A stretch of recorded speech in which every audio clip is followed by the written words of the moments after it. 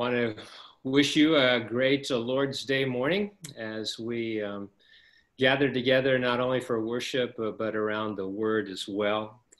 And today we're going to move back to our study in Ephesians, and we'll be looking at Ephesians 1, 15 to 23. And I'd like to go ahead and read it to you as we begin.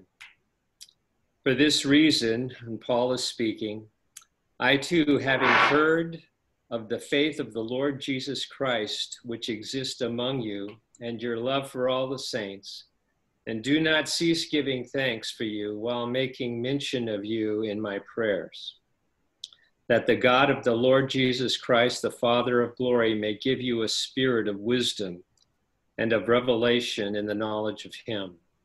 I pray that the eyes of your heart may be enlightened so that you will know what is the hope of his calling, what are the riches of the glory of his inheritance in the saints, and what is the surpassing greatness of his power toward us who believe. These are in accordance with the working of the strength of his might, which he brought about in Christ when he raised him from the dead and seated him at the right hand in the heavenly places, far above all rule and authority and power and dominion, and every name that is named, and not only in this age, but also in the one to come. And he put all things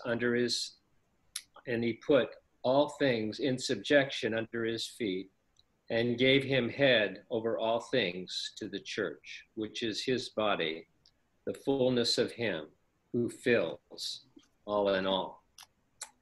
I want to begin with a little bit of a story that took place really a number of decades ago, but it's a personal story. And my dear wife is right here as well, listening to it because she was part of it. But let me begin with a question. Have you ever struggled getting caught up in doing that which is good to the neglect of that which is best? There was an episode, again, a while back that certainly is vividly etched in my own mind. And that is our garbage disposal, which was underneath the kitchen sink, was broken and it needed to be replaced. And I went out and purchased a new one, brought it home and put it in on my workbench in the garage for 2 weeks. With the promise that I would get to it as soon as I possibly could. Well, the big day finally came, and Suzanne left somewhat early with a number of things that she needed to do and errands needed to run, and perhaps a few friends, as I remember it, that she was going to see and wouldn't be back until late afternoon. And that she assumed that I would be under the kitchen sink for a good part of the morning. I got up early and was anxious to get going, and I walked in the kitchen, and we had entertained the night before, and the dishes were still out and nobody had bothered to clean up, and there was no way I could work in such chaotic conditions, so I made sure that the kitchen got all clean. And that took the first unit of time. And then I went out to the garage to get my tools, only to notice that my smaller boys at that particular time had been playing in there using my tools, and they were scattered all over the place. And they were doing some sort of a project that created a mess as well. And so I paused for a moment and I cleaned up the tools and I cleaned up the rest of the garage, and boy, was it ever looking great. And then after I finished working in the garage, I just noticed in the driveway that our car was just totally filthy. And of course, there's no way I wanted to park that dirty car into our garage. And so I washed the car. And finally, I got into tools and brought them into the house, and was looking through and trying to figure out what needed to be done, and I realized that I didn't have any plumber's putty and I didn't have any Teflon tape, which were both necessary. So of course I jumped in the car and I went down to the hardware store and picked up what I needed for the garbage disposal, plus a few things that I knew that I would need in the future. And came back home and decided that it was time to do it. So I got the tools together, but I realized that it was late in the afternoon and Suzanne was home.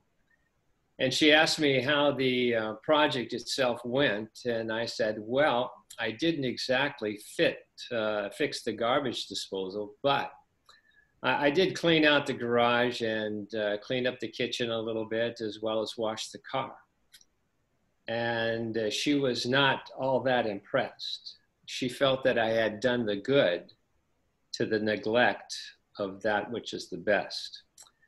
You know, I understand this well, and I have a feeling, I wish I could see all of you with the wives sitting there listening to this, and because I think it's a male trait. And she's smiling with her arms folded. And by the way, men, when her arms are folded, it's just the cocked position for an elbow to the ribs. So just understand that I did eventually get it fixed. So that was a good thing. But let me make the spiritual transfer.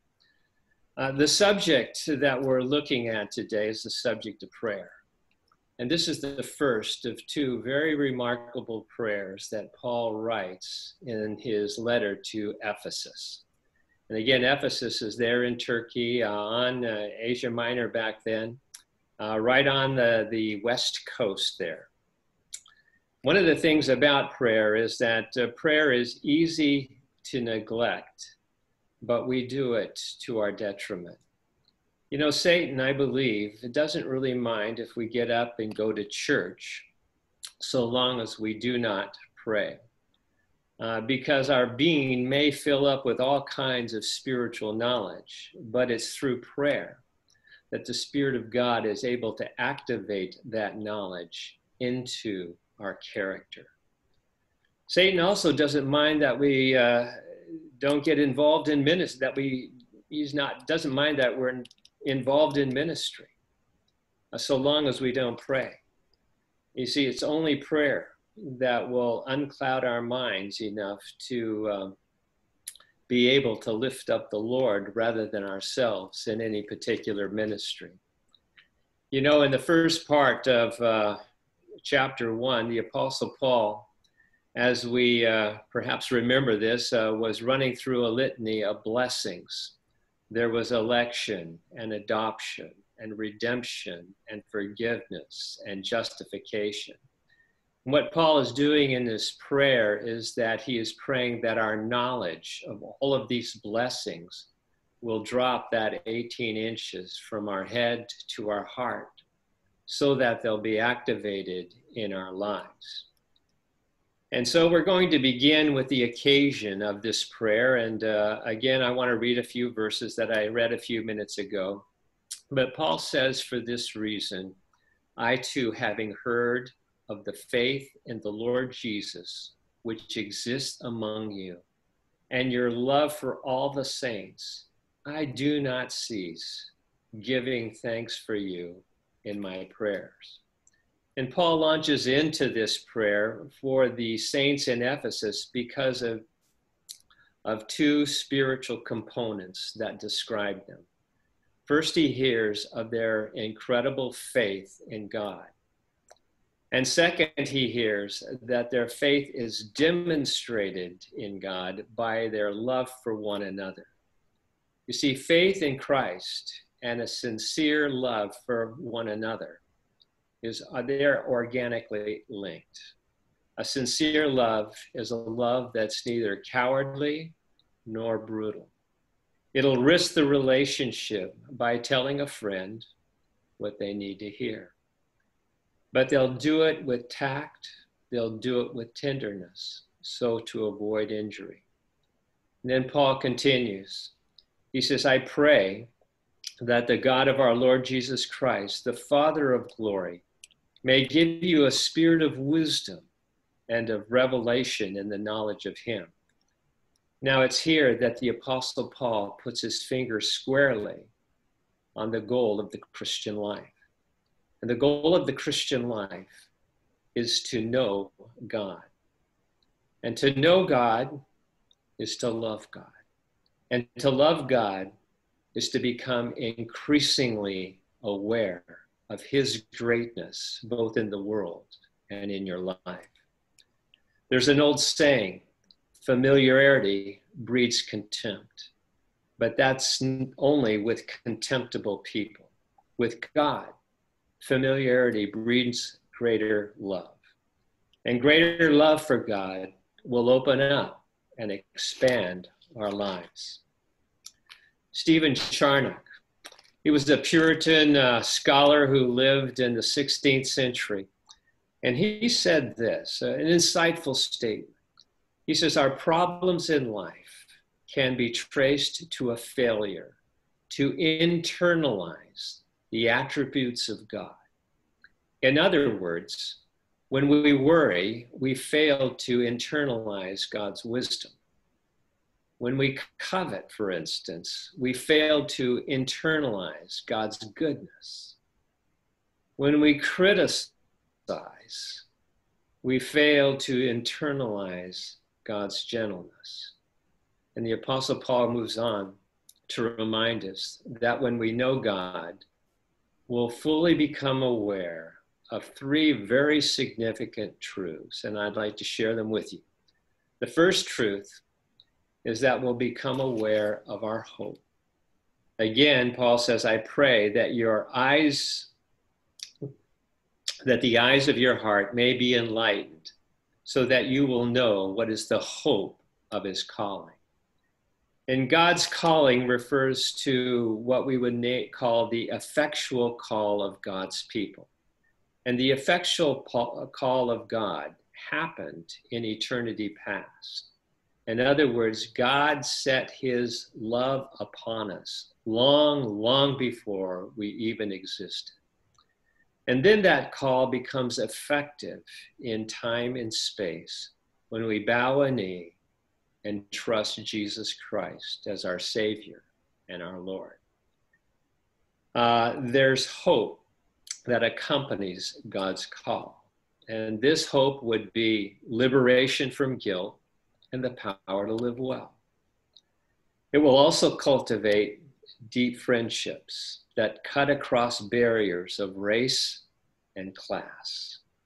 Now, our hope after earthly life is the eternal inheritance that we have in heaven.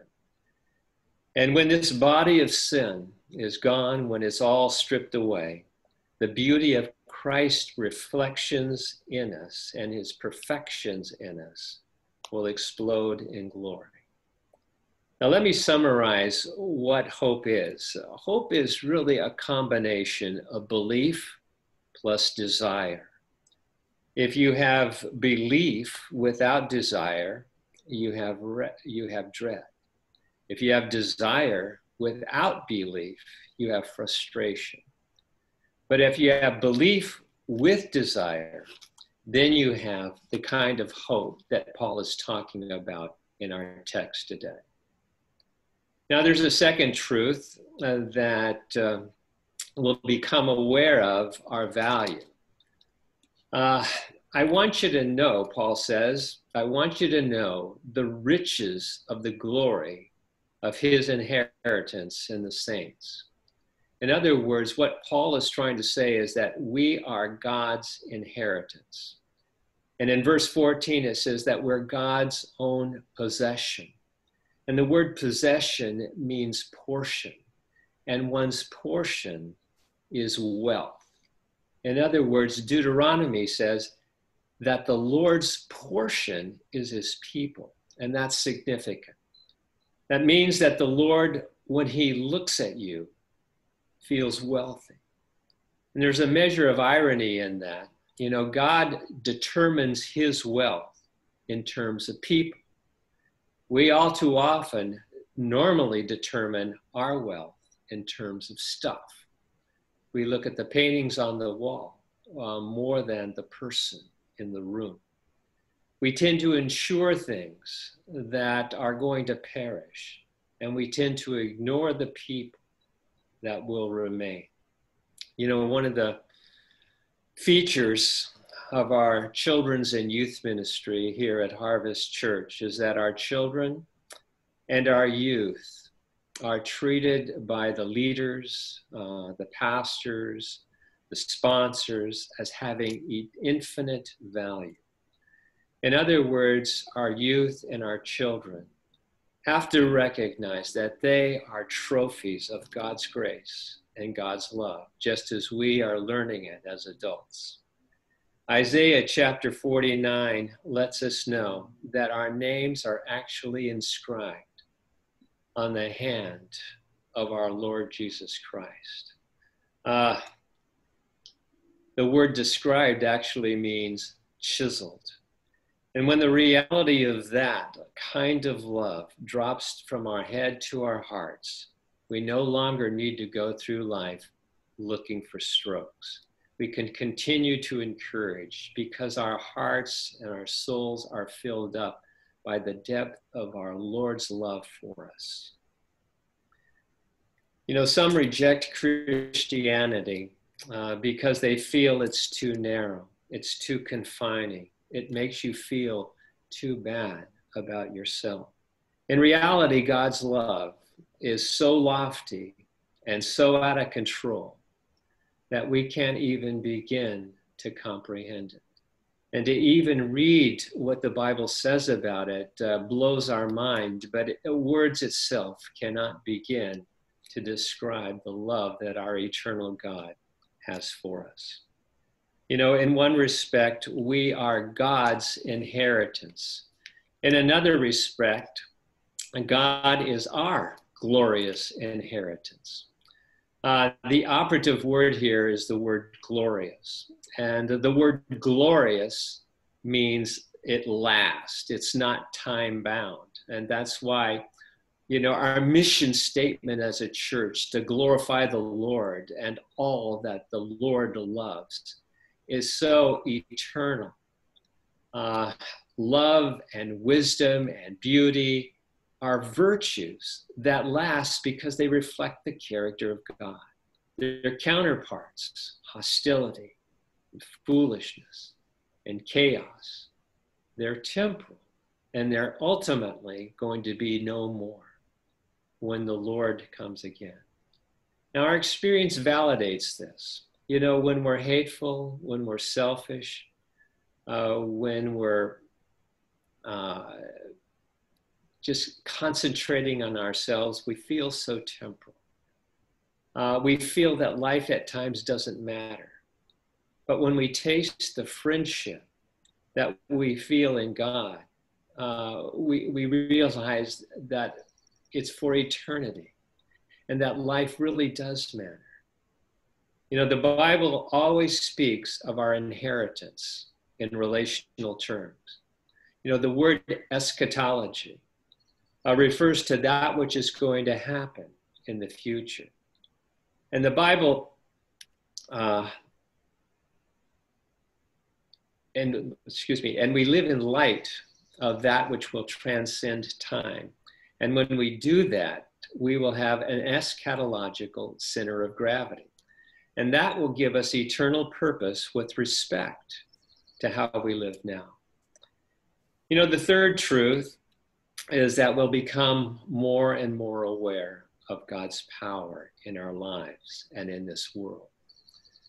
You know, he says, Paul prays, I pray that you will know the surpassing greatness of God's power. Now, the power of God is the death-breaking might that he raised Jesus from the dead. And when physical death occurs, the chemical structure that holds us together and makes us an entity is broken down into its constituent parts, and we no longer cohere. You see, for some, dying is the last act in the progression toward eternal death. For others, death is the last stage in the destruction of death. You see, in Christ, as soon as death crushes you, it recreates you. God is at work, even now, refining you from enslavement to the world order. He's breaking down pride. He's catapulting you from the mundane to the meaningful. He restores marriages. He changes communities. God's power is not just death breaking. It's also dominion producing. God put all things in subjection under his feet. You know, the dominion of Christ is seen in the doctrine of what we can refer to as theologians common grace. You see, saving grace is the benevolence that God pours out on his chosen. Common grace is the benevolence of God poured out on everyone. You see, God restrains evil, and he gives the blessings of love and friendship and talent to everybody.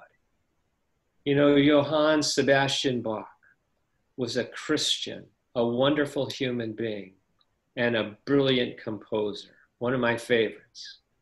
Wolfgang Amadeus Mozart was not a Christian. He was not such a wonderful man, and he was a brilliant composer, and I love what he does. The compositions of both are simply divine gifts, benevolently bestowed to make the world a more beautiful place. You see, the unbelieving but moral elected official who leads well is a gift from God. The photography of an Ansel Adams is a gift from God. The sharp breaking curveball of a Clayton Kershaw is a gift from God. You see, if God only gave the world beauty and insight through Christians, then there wouldn't be enough beauty. There wouldn't be enough insight.